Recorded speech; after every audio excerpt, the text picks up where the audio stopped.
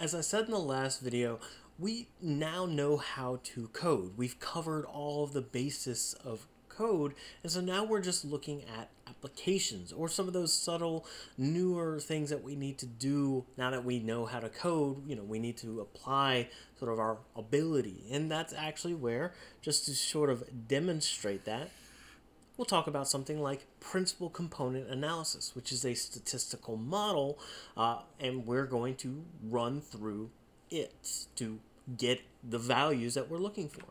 So what is principal component analysis?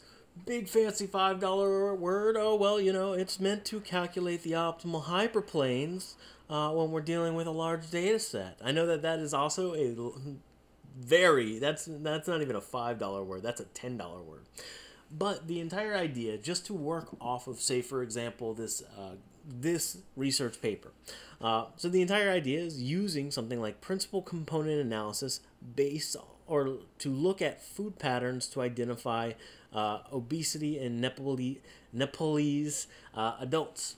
Okay, again, the entire idea here is we happen to have a number of variables. We can look at them. You can see we've got different food groups going on here.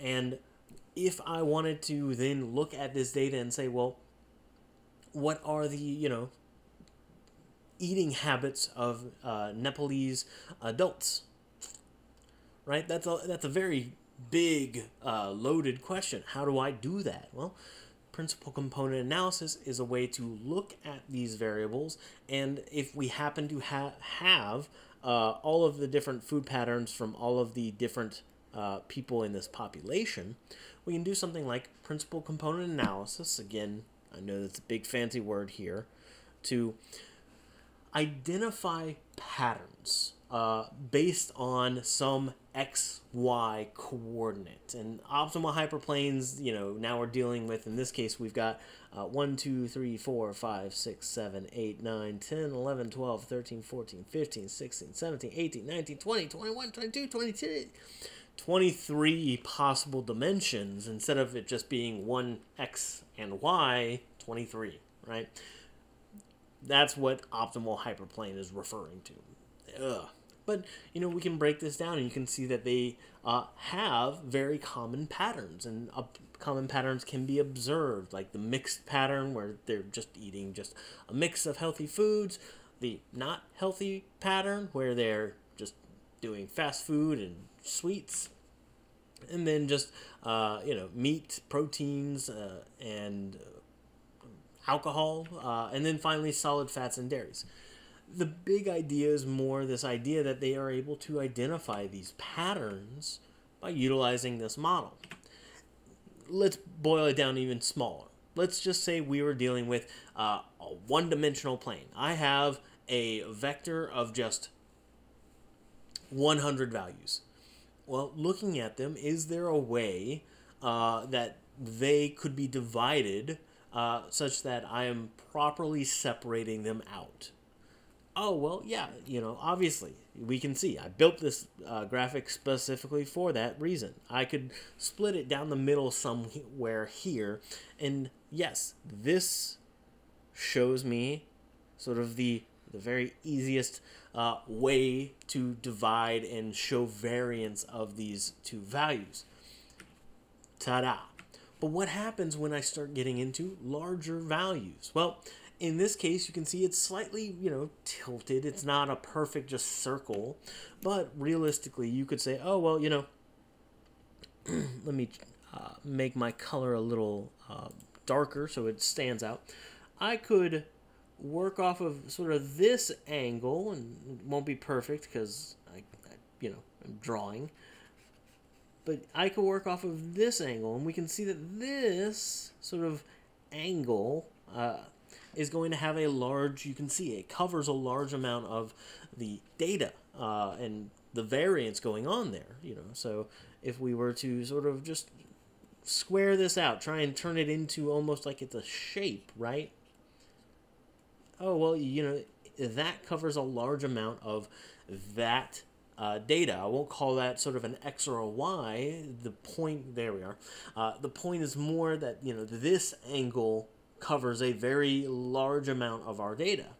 And then, as you can already guess from sort of what I was drawing out, this angle sort of covers the second variance of our X and Y sort of platform.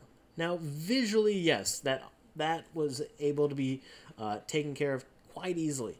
But when we're, again, dealing with what's the word? When we're dealing with 23 variables, again, you can't find optimal hyperplanes like this in 23 dimensions, or you can't do it visually. And if you can, you're not watching this video. You're a genius or beyond human comprehension. Anyway, my point is, well, based off of this idea of these lines, that's actually where we could start to represent something known as eigenvectors. And these axes, these angles, we can see that because this angle is going to have the largest amount of variance, right? This covers and shows the largest amount of variance of our values. We would classify this angle, this eigenvector, as our first principal component. And then the same kind of thing. Since we're dealing with 2 dimensions in sort of this 2D world, I would need to then look at the next dimension. In this case, 2. If we were dealing with the eating habits, there are 23 variables, there are 23 dimensions or principal components. Not all of them are going to give you the highest value, but they exist. Either way, to start with principal component, you have to do covariance, right? You have to calculate out covariances because what you're trying to do is see which variables have positive correlations or positive covariances, or negative covariances, or no covariances, right? You're looking for these variables, and if you were dealing with this at some point, you would be shown this mathematical formula, and that's the only thing you have to now implement that. Yep. So what does that mean? Well, okay, if we broke it down, we're talking about, well, given some array or list of numbers, each number in there is represented by its respective locations. We also are going to need to get the means, and then we need to know how many data objects we're dealing with. Now, I'm not going to work off of sort of this amount of numbers because that's too many, or this because, again, it's very complex, but working off of just a very simple X, Y plot. Here it is. You already can visualize that, this is sort of going to be our principal component optimal hyperplanes or axes going on there. Here's our largest, and here's our sort of smallest and slimmest. It can go a little further, but effectively you can see that. All right, good. Same kind of concept would come into play here. We would need to go out and calculate out the variance means, and here's my n. And then I would need to start going through those calculations as necessary. Now, in a nutshell, again, the slides can do that, or we happen to have the ability of, once again, applying this thing called Python to these calculations. So again, I've just taken those values and converted them into NumPy arrays. I do have the approximation Unicode symbol here. That's just mostly for visualization perspective.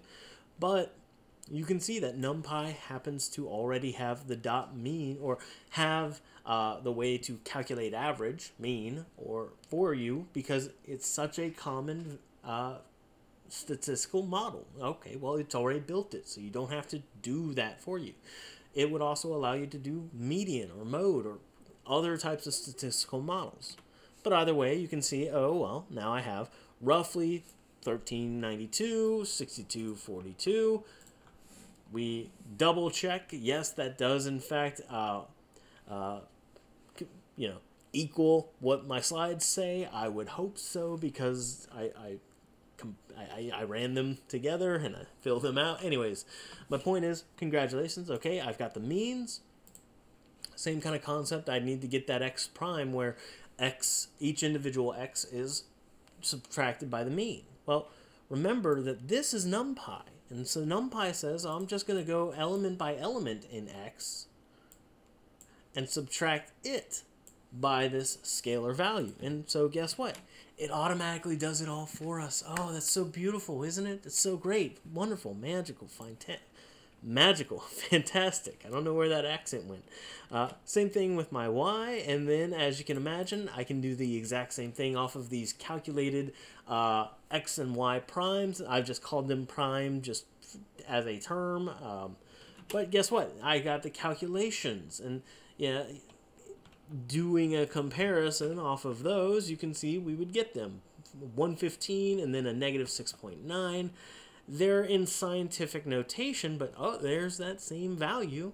And then we're almost done. We got to take that, we got to sum it together, and then we got to divide it. We got to take it, we got to sum it together, and then we got to divide it. And congratulations, that's how you calculate out a covariance between two arrays.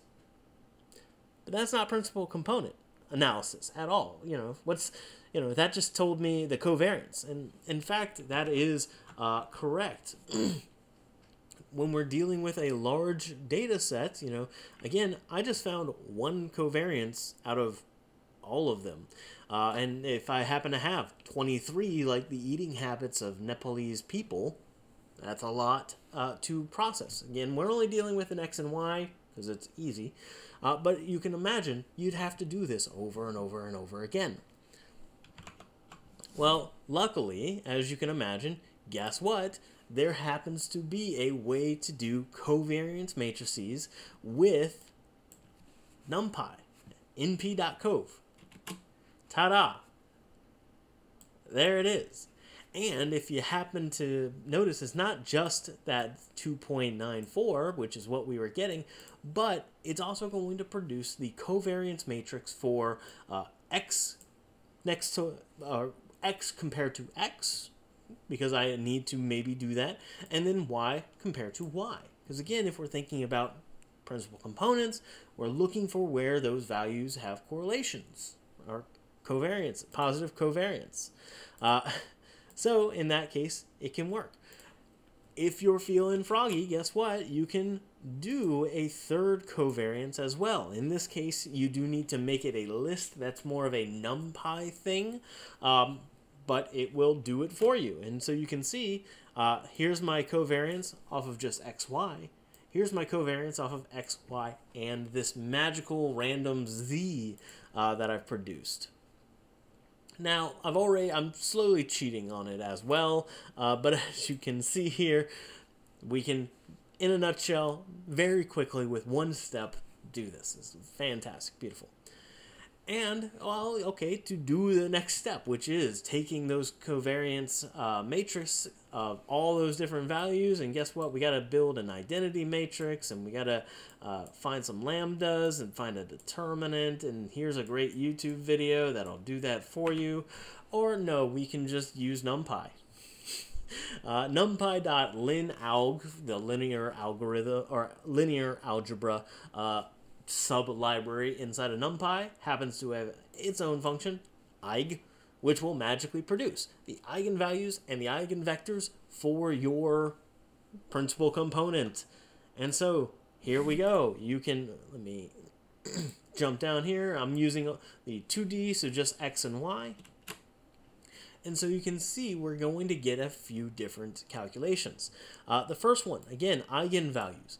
Eigenvalues is representing how important a particular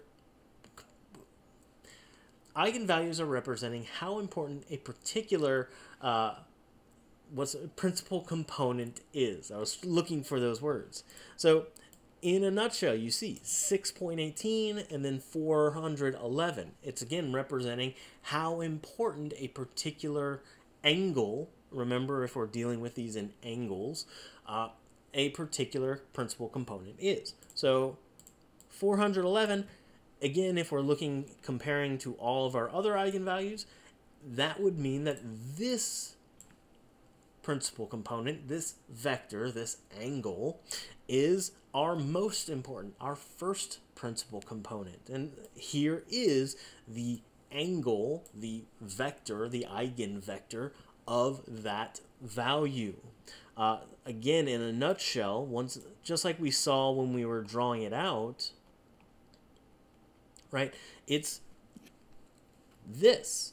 We have identified that this is in fact our first primary component.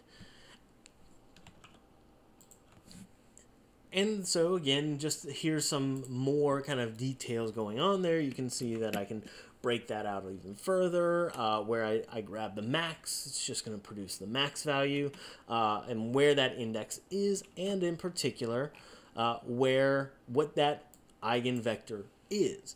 Again, if we do some jumping back and forth, those values are very similar to what we're seeing going on here. In this case of principal component for the Nepalese diet habits, again, you're seeing those values. You can see where there were important values going on here, and they kind of bold things out that are just larger. Our values are a little different because they're not we're not dealing with just, we're dealing with random data on an XY plane, but you can see, oh, well, this sort of, the Y value will have a higher change than the X value. And yes, I know that it doesn't look terribly like that, but again, that's where, as you can see, Y goes from, in this case, 30 to 90, so there's a 60-digit range here, versus 0 to 25, which is not as pronounced. So again, Y is going to be a heavy component here going on. But as you can see, again, we can sort of produce them. This is a terrible drawing of sort of those. There are methods for drawing arrows onto these graphics, but that is actually something we'll talk about a little later.